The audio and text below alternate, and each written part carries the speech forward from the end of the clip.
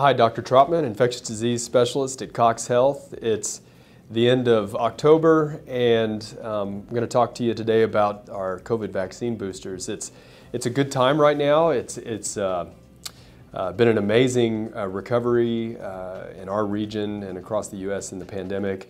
Cases are down, hospitalizations are down, deaths are decreasing, and the majority of this is due to immunity in our population, both natural immunity and vaccine, and this vaccine rollout's been incredible. It's the end of October. We've been vaccinating people for about 10 months. We now have the recommendations from the CDC on boosters, so we're going to talk a little bit about what the boosters do, why we do them, and who does and maybe doesn't need a booster, and then what are maybe some of the side effects and what you can expect after your boosters. And what we know with any vaccine is our immunity is really high right after that vaccine, and then it's going to wane over time. Now, you do have some degree of immunity that is imprinted in your immune system, sort of deep memory cells, and these can respond to infection, but they take a few days to ramp up, to mobilize those troops if you get exposed to this SARS-CoV-2 virus. So what we do with boosters is we try to prime the immune system. We give you a little bit of that spike protein, and it just tops off the tank with those antibodies, both in your blood and maybe even in your nose and in your mucous membranes where that virus is likely to land. But the vaccine doesn't prevent people from testing positive. If somebody has COVID and coughs in your face, you're going to inhale the virus and you're going to test positive. The good news is if you have memory imprinted in your T cells and your B cells, you can mount a good immune response and it'll get over it quicker.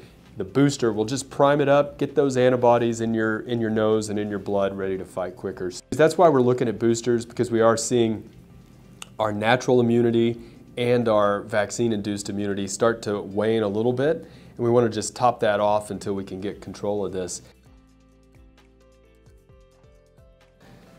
So fast forward to late October, and we're blessed with the opportunity to give booster vaccines, and these boosters are really for two groups of people. People who are unlikely to have responded to the first series of vaccines, so people with immunocompromising conditions, they maybe don't respond to any type of vaccine very well, and those are the people we see sick in the hospital. So those people, and for people who are likely to do poorly if they get COVID-19, so people with medical conditions, things like diabetes, obesity, heart, lung, kidney disease. That's the group of people who should receive the vaccine. So we have a slide from the CDC, and it's going to explain to you those two distinctions between who should get it and who can get it. Now, for me as a fairly healthy healthcare worker in this middle age group, I'm in the can get the vaccine. And so you're going to want to talk to your doctor about these pre-existing conditions. Are you one of these people who should or one of these people who can get the vaccine? Then the big question is, if I'm a can get the vaccine, what are some of the side effects? What's going to factor into this decision? And so what we've learned from these booster studies is that a lot of the side effects are the same with the third dose of the RNA vaccine as they are for the second and the first. There's a little bit of nuance, and we're going to include some slides for you to look at that have some of the side effect profiles. In general, they're well tolerated. We're not seeing any serious events. When they first did the booster doses for Moderna, they used the full dose. Now for the CDC and the FDA guidance, it's going to be half the dose of the Moderna.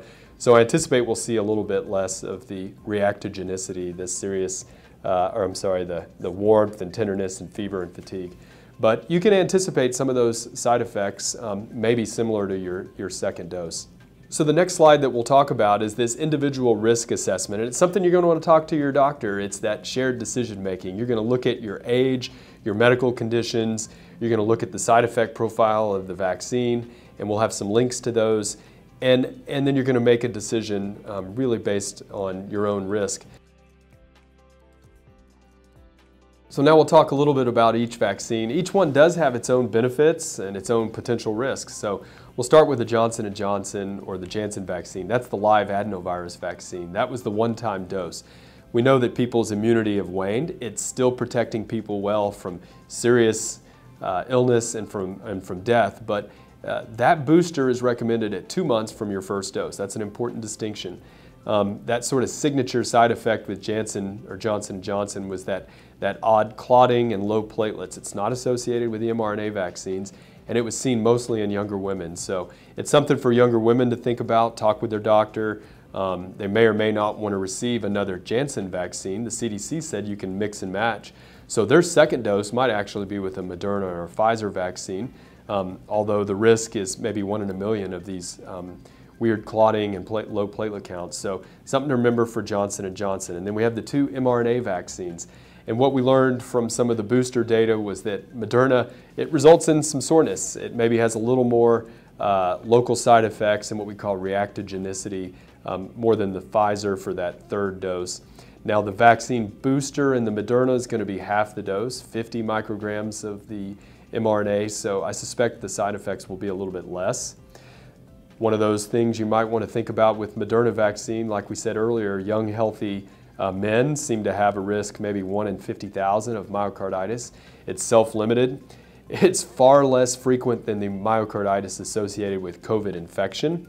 Do you want the risk of what you know or the risk of what you don't know? So I tell people, yeah, there is some risk, mRNA vaccines and myocarditis, but it's far less than the risk of an infection. So those are the kind of things you want to think about. We'll have some links to some slides maybe that detail some of these side effects, and you can look through. But it really comes down to a conversation with your doctor. We vaccinated 200 million people in the U.S. almost, and it does appear to be safe. And I don't foresee any unforeseen concerns or consequences, adverse reactions to sneak up on us with these boosters. I think, like I said, everybody's going to have a different response. You may fall into that group of who needs it or who can get it, and you may even fall in a group who says, I feel like I'm young and healthy and I don't want a booster today, and that's a reasonable conversation to have with your doctor. So I hope this helps clarify some of the process and some of the questions. There will be more information to come, and we'll be trying to roll out data and more opportunities for you to get your booster.